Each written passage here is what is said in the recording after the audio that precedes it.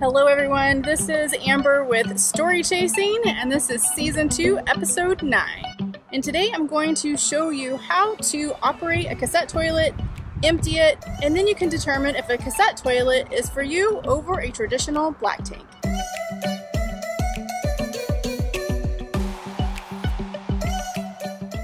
So something very interesting happens when you start RVing. You start becoming very aware of your water consumption and also how often you go number 1 and number 2. It's just a fact of life when we RV. In a traditional home, a sticks and bricks home, you don't really have to think about your water and sewer consumption or usage. You actually can just turn on the water and you instantly get water, unlimited supply, and you're hooked up to the sewer so you can just go to the bathroom like any time of the day or the night and not have to worry about it because you are hooked up typically to the city sewer and water system. Now with RVing, it's a little bit different. You are very aware of your water and sewer usage because it's limited. Your tanks are limited, they only hold so much, so you are very aware of what is happening, not only how much water you use, but also how often you go number 1 and number 2. So today we're actually going to focus on sewer usage, and I'm going to show you how to use the cassette toilet, which on my Hymer sits right here in this particular box. So first, let's start inside of the bathroom so I can show you how the cassette toilet works inside the Hymer. So first thing about using the cassette toilet is I do not put toilet paper inside of the toilet. In fact, I didn't even do that in my last RV. Just keeps things where they're not clogged. Instead, I put them inside of a trash receptacle, and then once that gets full, I throw it away inside a larger bin somewhere at a park. The other thing is that the cassette toilet actually swivels, and the swivel is so that you can either get comfortable while you're inside of the bathroom or when you're taking a shower. And then this is how you flush the toilet with this particular little lever, and it opens up a blade inside the toilet. The next thing is the indicator lights. It only shows when it's full. It does not show in between stages of fullness. And then you hit the blue button to actually provide water inside of the bowl and flush it all out. Inside of the bowl, this is the blade that I was talking about here. It's down at the very bottom. It's kind of hard to see, but I'll show you as I hit the lever a couple of times, and you can see it kind of go back and forth. And that allows anything inside the toilet to drain inside of the cassette toilet. Now that I've shown you the inside, we're going to go to the outside, and we open up the box with the key to get inside and just pull out the cassette toilet with the orange handle.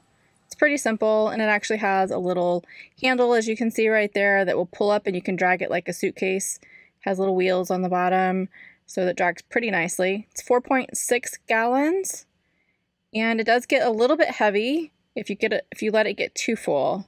So try to empty it about every 4 to 5 days. Then to empty it, you just unscrew the little nozzle, and very carefully you will dump it inside of the sewer tank. An important thing to remember once you get it tilted over is to go ahead and hit that little orange button that releases the pressure. Make sure you do it only after you've tilted it over, because if you don't, you will get stuff all over you from that little pressure button. And I have done that before. It's pretty gross. And then I just give it a quick kind of turn around to get everything out from on the sides and the top. And then you just need to rinse it out. So here I actually have a hose, and I'm going to give it a quick rinse. I don't put too much water in there. I don't want to get it too full because it'll be really heavy, but just enough so that you can swish it around a little bit and just kind of clean off the sides and the top. And then we're going to dump it one more time. Release that pressure button again. Remember, do not release the pressure button when it's not tilted over. And then after we're done doing that, just give it another turn real quick to get off everything from the sides and the top. And then now it's time for the chemicals. These chemicals require about 2 ounces inside of the tank, and it helps to keep the odors out and keeps everything clean inside. And then you just have to add some water to it. Probably about another 2 to 4 ounces, maybe not too much. And then you want to give it another quick turnaround so that it gets all over the sides and the top and bottom of the cassette toilet tank. Then we just have to pop it right back into the side of the Hymer, make sure the handle's down, close the lid, and lock it back up, and we're good to go. It's very, very easy. So let's talk about the pros and cons of the cassette toilet. There aren't that many cons. I feel like there's quite a few pros. One of the pros of having the cassette toilet is that it can save you money if you find places to dump the tank that cost you. I typically try to find free places, so this may impact me only in the wintertime when it is harder to find places to dump the tank that would cost you. So with the cassette toilet, you can actually dump in your typical spaces like your RV parks, your state parks, an RV park, anything like that. But you have the added benefit of being able to take it to any bathroom, whether it's in a house or a pit toilet. You can take it to a rest area and dump it in the toilet there. It's really compact. You can roll it over there and then just dump it really quick into the toilet and be done. And that leads me to the second pro, is that it's very fast and easy to dump the tank. Another thing that I love is that you don't have to deal with the stinky, slinky hoses from the black tank. Now, I had it down pretty well in my 26-foot RV, but it still stunk, and you still had to make sure you kept it separated from everything. So not having that actually frees up storage, and you no longer have to worry about where your sewer hoses are at. The other added benefit of the cassette toilet is that there's no having to rinse out the black tank like I had to do in the 26-foot RV, where you would have to stick the hose down the toilet, or you would have to do a flush from the other side where you actually connected the hose under the RV, hooked a hose up to that, and then ran rinse water through it. So you no longer have to do that anymore.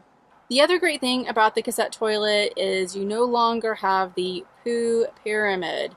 Have you ever had to deal with that? Thankfully, I didn't, but I heard some pretty bad horror stories about it. And it basically is when you don't have enough water in your black tank and the poo just keeps piling up and up and up, hence poo pyramid. And eventually you have to really do some deep cleaning inside your black tank to get all of that out. So you don't have to do any of that with this cassette toilet whatsoever. So now for the cons. While there's not that many, I don't feel like they're deal breakers, at least for me. One of the things that I noticed is I've been using the cassette toilet for the last 3 months. For some reason, it builds up condensation on the inside of the toilet lid. I still haven't figured out why. I've asked some fellow Hymer RVers about it. They also have the same issue. Some people think that it's because you're in higher humidity areas, but I'm not 100% sure just yet because I was down in drier climates and I was still getting it. So I haven't figured that out. It's not a big deal. It's just that sometimes if you sit down on the toilet, your shirt might get a little bit wet from the condensation on there. So I always just try to clean it off and then dry it really well, and that seems to work. Sometimes I'll just leave the lid open if I'm not moving around, and that way it stays dry. So another con, if you even consider it a con, is that you do have to empty it a little bit more because it is so small. It's 4.6 gallons compared to my other RV that was 23 gallons. So I can't go as long without dumping. For me, it usually takes anywhere between 4 to 5 days before it has reached capacity and I have to actually go and find a place to dump the cassette toilet. But again, it's not that big of a deal. There's so many places to dump it. It just isn't a big deal for me. So one of the things that I would definitely consider a con is the sensors to tell you what the capacity of fullness is on the cassette toilet. This only tells you when it's completely full. So it has happened in the middle of the night where I've had to go to the bathroom and the sensor comes on and it's full. Dun, dun, dun. Yeah, I don't want that to happen. So you have to improvise a little bit. There are times when if I'm out boondocking, I will go outside instead of actually using the tank, which seems to, cut down on me having to actually go and dump the tank as much. So here is a funny, not so funny story. When I first got the Hymer, I didn't know how to use a cassette toilet. There's not a lot of information out there except for maybe a couple of videos. And there was nothing that actually said anything about this particular thing that I'm about to tell you. And so I made a really bad mistake of dumping the tank and getting nasty stuff all inside the holding tank area. So here's what happened and here's what I figured out about the whole situation. So inside of the toilet, there is a blade, and every time you move that lever back and forth to flush the toilet, that blade opens up. Well, I knew that because I would go to the bathroom and I would, move the lever over. But what I didn't know is that there was not a secondary lever on the cassette toilet. It's the same lever or blade on the inside. What happened was I went to go to the bathroom. The toilet said that it was full. It was early in the morning and I was in a city, so there was nowhere for me to go, but I had to really go to the bathroom. So I went ahead and used the bathroom in the toilet and I didn't flush it. And I thought, well, I'll just go find the dump site, go dump, and then I'll flush the toilet afterwards. So that's what I did, except when I went to go pull the cassette toilet out, all of the stuff that was in the toilet dropped into the holding area where the cassette toilet sits in. So it was really disgusting. I thought I was going to throw up all over the place several times. So yeah, don't do that one. It was not very fun, and I'm sure I said a zillion curse words while I was cleaning it up. So, anyways, you don't want to do that. Well, that is it for the operation of the cassette toilet and the do's and don'ts, pros and cons. And if you like this video, please give me a thumbs up. Go ahead and hit that subscribe button and the bell if you want to be notified every time I upload a video. Bye everyone.